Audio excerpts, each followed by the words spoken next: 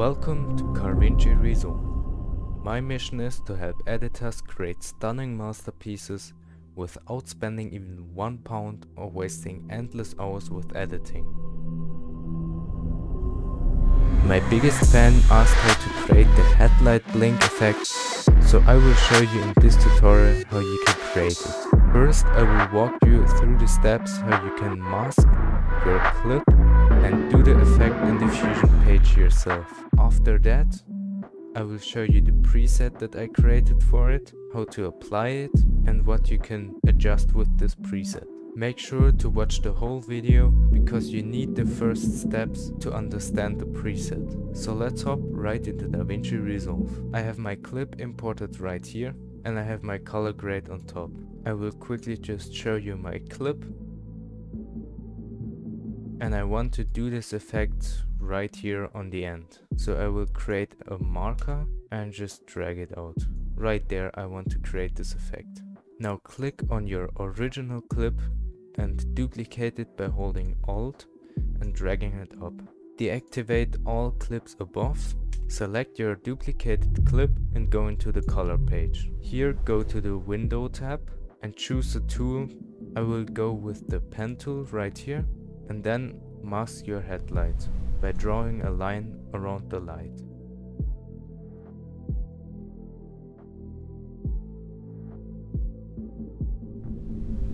When you're finished, go to the soft one and increase it just a little bit, in between 0.10 and 0.20. Then go to the tracker tab and click on this icon to track it forward and reverse. My tracking looks good, so I will leave it. But if you want to adjust it, make sure to click on frame and then you can drag around your points, and when you're finished, click on clip again.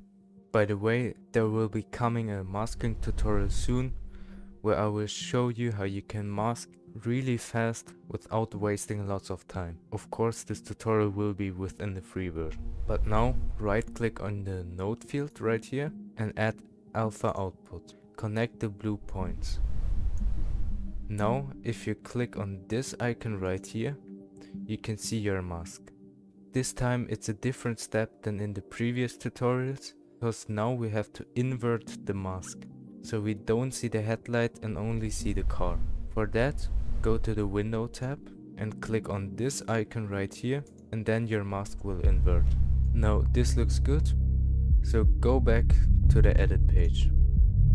Here we have now our original clip. If we deactivate the upper clip with pressing D on the keyboard, there's our original clip, and on the top there's the masked clip. But before we go into the Fusion page and create this effect, right click on the masked clip and create new Fusion clip.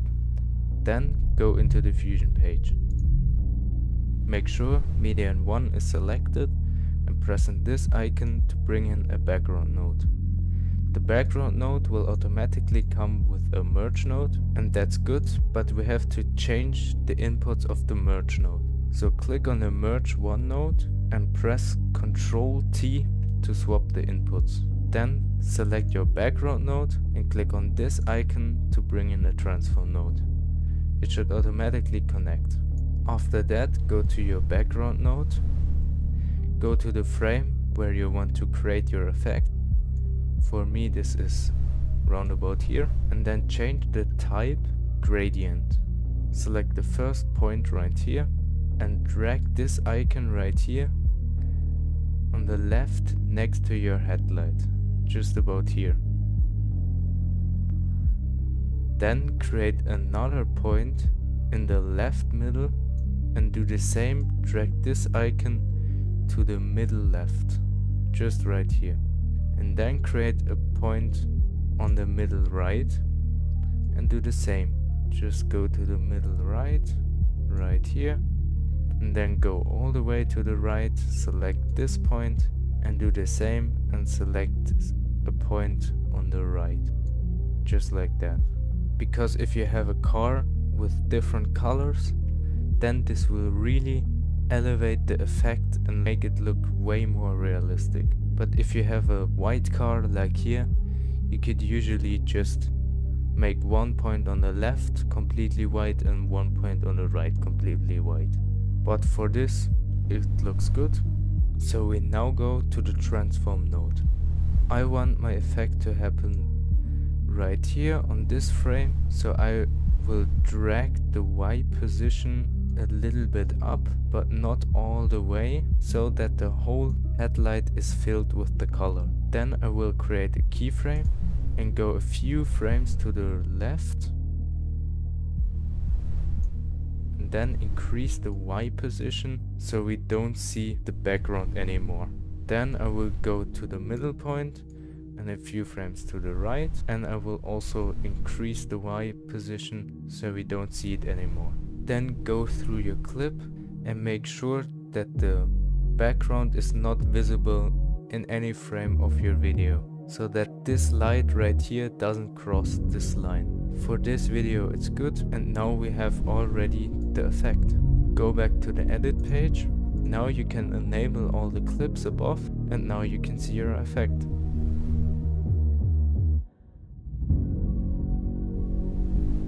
But to create this effect even faster, I created a preset for it. You can find the preset if you go to the first link in the description, copy it and paste it into your browser. Then you will get to my CarVinci Resolve store, where you can find the free headlight blink effect. Just click on download now, continue, check this box, download now, and download it. After that, you can find it in your download folder. Just double click the file, open DaVinci Resolve, and it will ask you if you want to install the effect. Click on install. Now before you apply this effect, we have to just quickly delete everything in the Fusion page that we did before. Make sure media in and media out are connected, and go back to the edit page. Also make sure that your mask clip is a Fusion clip. Then hold Alt and drag your mask clip up again, so you have two duplicates of your clip.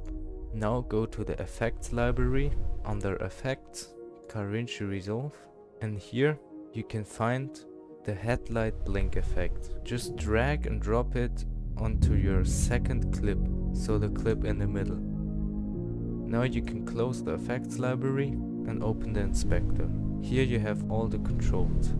If you scroll through, you can already see the effect, but you can see that it is really long, but we will adjust this later. Now I will guide you through the controls. Here you have the design controls.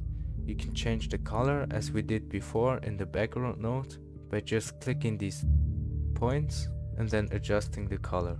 If you only have one color, just delete the points. After you adjusted the color, close the design label and open the animation. Here you can choose between two effects. You can have the blink effect, so it goes down in the middle of the clip and then it goes up again. Or you can choose only close. Then it will go down, but it will not open again. You can do that if you, for example, duplicate your clips next to it and then reverse all your clips, and then you have this boomerang kind of effect, so the eye closes and then with the reverse clip it opens, just like that. But we don't want to do that, so I will close it and delete all of that and go back to the second clip into the effects, where I can see the controls. But you can also invert it by just clicking on invert animation, and with that it's closed in the beginning and then it opens. But I will set everything on default again, so we have the blink effect. Now you can play around with the length and the offset. If you want to see what you're making, just deactivate the upper clip, and now you can see the background and you can see what you're changing. With the length you will change how far the background will go down. So with the offset you can change it so that the eye doesn't get closed all the way, for example. And then you can adjust the angle. My car is a little bit rotated, so I will increase the angle just a little bit so it's parallel to the headlight. These are all the controls. If you want to make this effect faster, then you can just drag the ends of your clip and the effect will automatically adjust to the length of your clip because this effect is time responsive. So if I play it now, it's way faster. But I want to create this effect right here in the middle between my markers, so I will just drag it between my marker right here, and now I have it between my markers.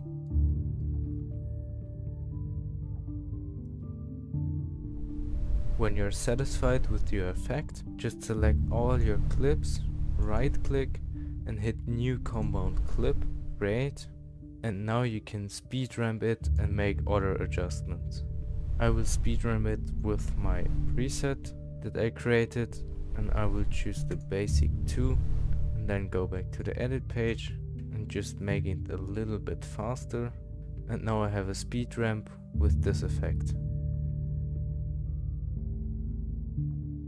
Thanks for watching. If you want to support me, just go to the controls of the preset and click on one of these buttons. And if you want me to create a tutorial about the specific effect, then just write it down into the comments and leave a like and subscribe for more presets. See you in the next one.